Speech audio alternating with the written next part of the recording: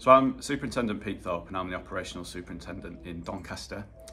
This week has seen a busy week for us in Doncaster where we've executed a number of warrants in relation to drugs and firearms concerns, and that's resulted in a number of arrests and a number of quantity of drugs, etc. being recovered.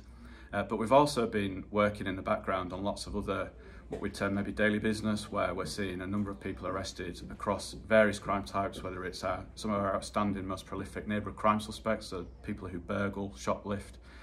We've had success this week in arresting a number of those people.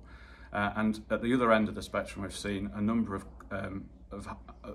of cases come to court with sentences being handed down for various offences, ranging from sexual offences as well as other matters as well. So for us, that has been a positive week, but for us, this just represents kind of a normal week in Doncaster. And as we move forward, we hope to be able to share with you more of the positive stories that we generally, and the good results that we deliver here in Doncaster on a regular basis.